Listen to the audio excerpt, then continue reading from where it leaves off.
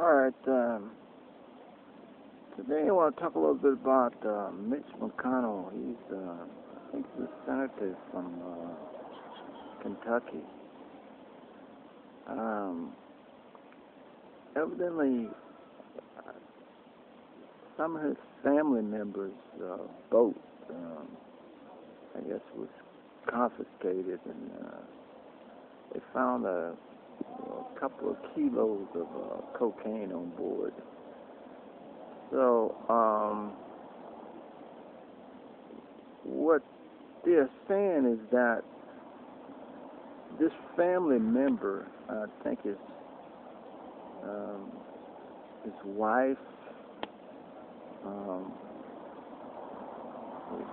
relatives, real close relatives of his wife, I think.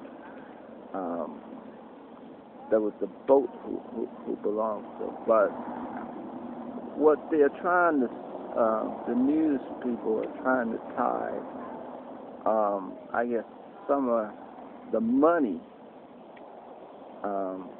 some of their wealth from this particular family member to Mitch McConnell. They're saying that this family member, cocaine was found on board the ship that was registered to him. I don't know if it's a commercial ship or a private yacht. But anyway, they're trying to say that Mitch McConnell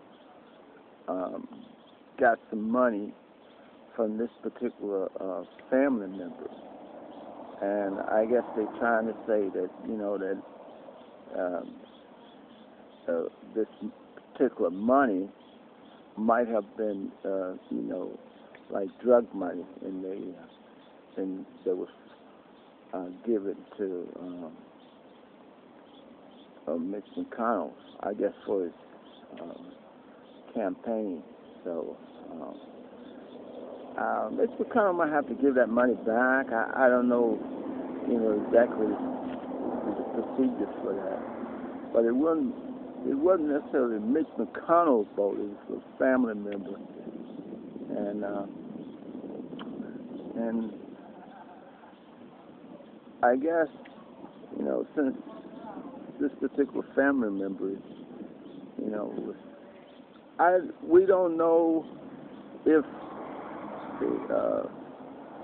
for sure that that the family member might have known about it or knew about it or whatever. So anyway, that's what happened.